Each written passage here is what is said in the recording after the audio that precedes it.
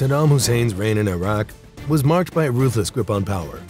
A revolutionary through the Ba'ath Party ranks, Hussein would soon gain control of the entire country. From the late 1970s through the early 2000s, his government orchestrated a campaign of fear, marked by the use of chemical weapons against his own people and neighboring countries.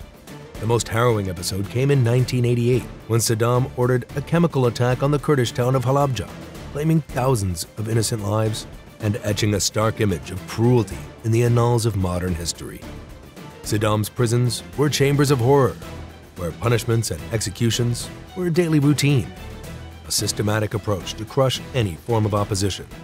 Today we explore the cruel and treacherous reign of the man known to some historians as the last great dictator. And that is no compliment. At just 20 years old, Saddam Hussein joined the Arab Socialist Ba'ath Party in 1957. His storied career in Baathism would include intrigue, assassination attempts, a rise in power, and Middle East politics would never be the same. The Ba'athist ideology was a mix of Arab nationalism, pan-Arabism, Arab socialism, and an anti-imperialist stance. Inspired by Gamal Abdel Nasser's Arab nationalist vision in Egypt, the nationalist revolution was alive and well in the 1950s Middle East. Nasser himself would represent the first domino of many revolutions across the Middle East, including Iraq. Just a year into his membership of the Ba'ath Party, Iraq would undergo its first of 2 revolutions in 10 years. On July 14, 1958, Iraqi military led by Major General Abd al-Karim Qasim would make history. Ordered to support King Hussein in Jordan, the Royal Iraqi Army instead turned and marched on their own country's capital. Arriving in Baghdad, Qasim's forces stormed the royal palace and executed both the Crown Prince and King Faisal II. A new republic was proclaimed, and the Hashemite dynasty in Iraq was brought to an end. The Iraqi Republic was established, led by a revolutionary council, and by the end of the month, a provisional constitution was in place. Qasim would assume the role of the slain prime minister, but even the end of monarchy didn't mean Iraq's revolutionary verve was over.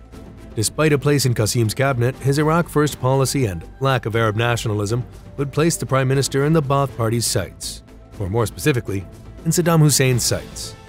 Recruited by an assassination ring, Hussein would attempt Prime Minister Qasim in early October 1959. Unfortunately, it wasn't Hussein's task. He was only meant to provide cover fire. Qasim would survive, but his chauffeur wouldn't. While the assassination attempt was a failure, it would build Saddam's legacy within the Ba'ath Party and across revolutionary Iraq. Qasim would not last long. His premiership would end after the Ramadan Revolution in February 1963. Yet Saddam would keep rising.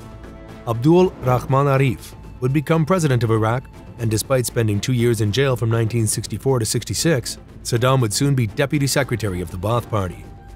Following the bloodless coup of 1968, Hussein would spend a decade working as an effective backstage politician. Yet come 1979, despite a decade of rising living standards, incredible oil revenues, and unprecedented social welfare in the Middle East, Saddam Hussein would come to power. And soon after, there would be blood. A population under an iron fist. Saddam Hussein's leadership was always destined to bring political controversy. His legend in Iraq was built on an attempted assassination, and as deputy of the Ba'ath Party, he would gain acclaim across the Arab world. His defender of Iraq status, propagated by numerous writers and news columnists, came off the back of Egypt's decline and the Six-Day War of 1967. Yet Saddam's rise was always aided by internal repression. His propaganda was spread through columnists, but they were all paid off by his secret police. The Ba'athist Security Service was a creation of Saddam at least a decade before his presidency, and it solely answered to him. By 1979, Saddam was the de facto leader. He was the face of Iraq's politics and was in the perfect position to take over from the elderly Ahmed Hassan al-Bakr. 6 days after his ascending to the presidency, the totalitarian style of Saddam Hussein was announced with a public purge of his party, calling an emergency party conference on July 22, 1979, which would be videotaped in a documentary style. Some 68 members of the Ba'ath Party were declared disloyal conspirators against his leadership and removed from the room one by one before being placed in custody. Tried and found to be treasonous, 22 were given the death sentence. Loyal members of Saddam's party made up the firing squad that would execute them. By the 1st of August, Saddam had ordered hundreds of party members to be killed. Saddam's iron fist was in response to the plurality of Iraq's many ethnicities, religions, and languages. To accomplish his repressive control of the population, Saddam employed numerous police and paramilitary forces. The People's Army was the internal security force looking to stop any coup attempts within Iraq. Orwellian in title, the Department of General Intelligence was a state security operation infamous for the horror it brought upon the Iraqi population. From the separatist Kurdish population in the north of Iraq to any suspected to be dissident, the threat of imprisonment, physical brutalization, and execution was never far away. Across the 1980s, some 50 to 70,000 Shia disappeared, never to be seen again. A similar number of Kurds and dissidents appeared at the same time. It's commonly believed they were killed at the hands of Saddam's security organizations. Human rights violations were common under this cult of personality. Arguably, none were more pronounced than the Anfal campaign of 1988. The Anfal campaign, a lower rung than war. Among many atrocities in what was a brutal conflict costing over 1 million lives, the Anfal campaign would take place for 8 months in 1988. While a noted incident of the Iran-Iraq War, this counterinsurgency was an attack on the Kurdish population. The conflict between Iraqis and the Kurds would go back to the Ottoman Empire and not end until the Iraq War of 2003. In this instance, Saddam Hussein's appetite for repression and violence upon minorities reached terrifying heights. A Human Rights Watch report some 3 years later would estimate as many as 50,000 to 100,000 were killed. Anfal would go on to become a symbolic event in Kurdish national identity. Anfal, to most eyes, was an effort to exterminate Kurdish populations across northern Iraq. Led by Saddam Hussein's cousin, Ali Hassan al-Majid, the 8-part campaign conducted mass deportations and the destruction of entire villages. Iraqi forces on the ground would use firing squads on civilians and were supported by aerial bombing runs. This alone caused a major fleeing of male Kurds in the northern provinces of Iraq, many crossing the border to Iran. The elderly, women, and children were sent to Mujam'at, camps under military auspices for the next 3 years. Yet it was the hideous, systemic use of chemical weapons that would make Anfal most deadly. In nearly all 8 sections of the campaign, poison gas was used on villages in Bednan, Rowandiz, Shaklawa, Askar, Boptapa, the Garmain region, and the Suleimaniya Governorate. Scores of innocent Kurdish lives would be taken through the use of chemical weapons in Anfal, though none would gain more infamy than the Halabja massacre.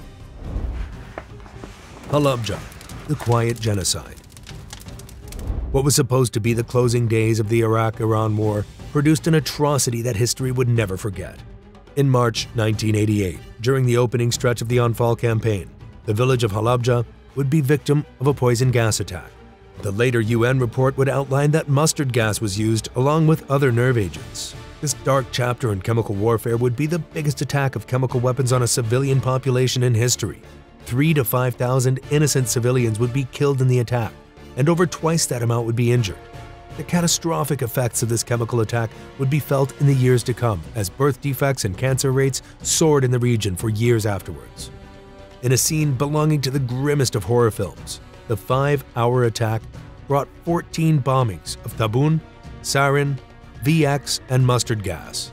Survivors would tell of the gas initially producing a scent of apples before its effects set in. Civilians were blinded, dying of laughter, paralysis, burning, and blistering, while others were heaving green vomit. It would take decades for the Halabja massacre to be seen for what it was: genocide. The Iran-Iraq War was coming to a close, but Saddam Hussein's reputation for shocking cruelty through chemical warfare and the eyes of world leaders were watching. Hussein in history. Saddam Hussein's reputation for cruelty would be cemented with the Iran-Iraq War. The 8-year conflict would impact international relations and make military history in the darkest of possible ways. Territorial border disputes between the two neighboring nations were long-standing, but this near-decade-long war would prove most costly. Around 500,000 soldiers would be killed across the conflict, yet it would be the civilian casualties that would make the conflict's legacy.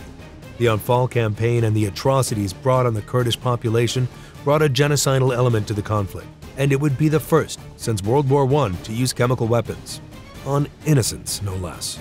This war would end in a stalemate, and cost over $1 trillion.